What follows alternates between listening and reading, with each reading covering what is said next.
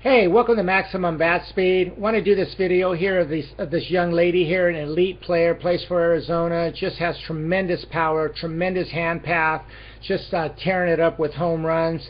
And I want to show you what she's doing in her swing right here so that you can hopefully emulate what she's doing.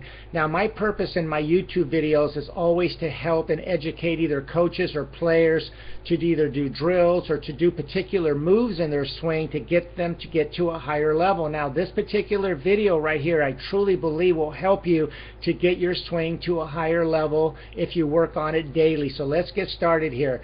Now, if you watch my videos, you know that I'm a strong advocate of letting that back elbow work back and behind you. Now, watch what's going on right here with this player here. This is what you see in elite players. As she starts to work forward, the back elbow works back and behind her. Back and behind her. Now, the drill that I want you to do here to get a better hand path, to get more power, to get a very nice hand path in your swing where it just goes around the deltoid and allows your elbow to work up to the height of your mouth, is this. Now, watch what's going on right here. As she gets into her heel plant, and I would highly recommend for you to do this on a daily basis, let your back elbow work back and behind you as your hips are starting to rotate after heel plant. So in other words, you're getting to heel plant, but your back elbow continues to work back and behind you, back and behind you. Now, this move right here, if you're not used to doing this, you're going to feel like you're going to have so much coil in your upper body. The key here is this. Now, watch how high her elbow is, okay? In other words, her back elbow is not dropping down to her rib cage. At lower levels, that's what you see. The back elbow starts to drop down at the rib cage, or the back elbow starts to creep underneath the hands. In other words, bat drag. This drill right here, if you do it on a daily basis where you just get to heel plant and let that back elbow work back and behind you, don't let that back elbow drop. Feel as though your back elbow still continues to work up, back, and behind you. Up, back, and behind you. Now, obviously, it's going to drop a little bit when you do this drill because of the hip rotation, and the elbow eventually will slot. But for the purpose of this drill right here, I would highly recommend for you to do is just do it with super smooth tempo, very smooth tempo.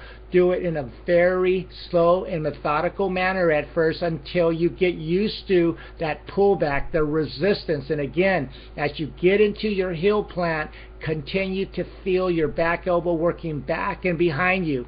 So in other words, what should be occurring is this. As your hips start to rotate in this manner, okay, as they start to rotate counterclockwise, your back elbow will be working counterclockwise in this manner, so that you have one part of your body working in one direction as your lower body works in another direction. Now, this is crucial for torque, for separation of the lower and upper body. Now, watch the crease in her back of her uniform right there. You can see what's going on, and the only way this can happen is if you have tremendous pullback, tremendous resistance. This will give you an opportunity to have a beautiful hand path where, again, your bat goes right around the deltoid, and as your elbow works up to the height of the mouth, you'll be able to explode through the ball. Now, I did a 2-hour and 45-minute video getting into much greater detail than I'm doing in this video right here, and also teaching my students that buy the video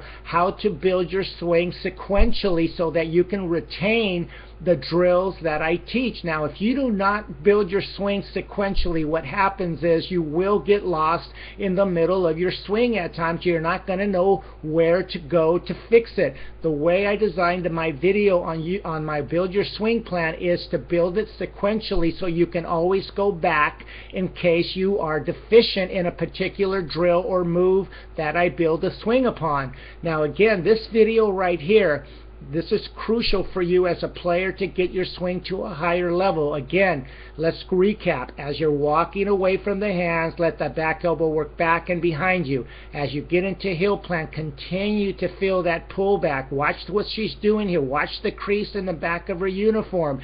Do this over and over. Now, once you feel more comfortable with that, allow yourself to have that beautiful hand path right there. Just let your swing get to this stage right here.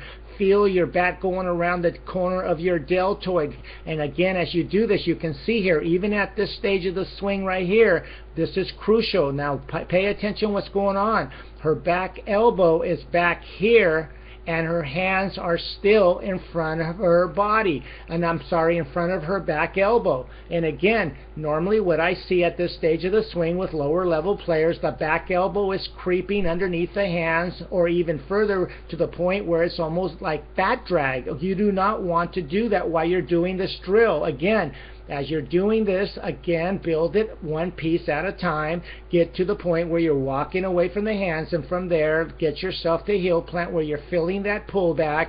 And again, let that back elbow work back and behind you. Even as you're getting to this stage of the swing, let the hands work around the deltoid of your right shoulder, and then from there, let the elbow work up to the height of the mouth.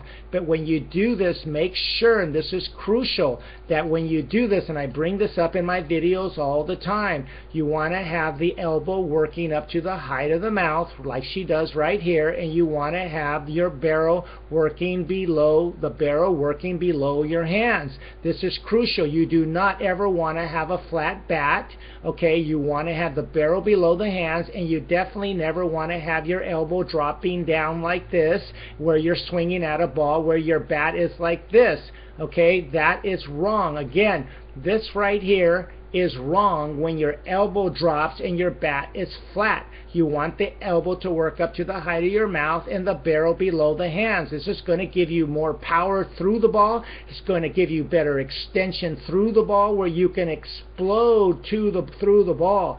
Now, the only way that can happen, again, it all starts with a good setup. It starts getting to toe touch with that shoulder to shoulder, the elbow look with that pullback. And again, as you get into heel plant, continue to feel that pullback, that top hand torque, that resistance. And again, that will give you that beautiful hand path where it works around the corner. Again, watch how her back elbow stays back. It does not creep underneath her hands, therefore bat drag. And again, as you get into the point of contact, let that elbow work up to the height of the mouth so you can hit to and through the ball and explode through the ball. I hope this video has been helpful. I do online video analysis. I get requests on a frequent basis. I've helped a lot of students get partial and full scholarships over the years due to my technique. I hope you call me or email me if you need my services. And again, the video that I have on my website is only a desktop download only.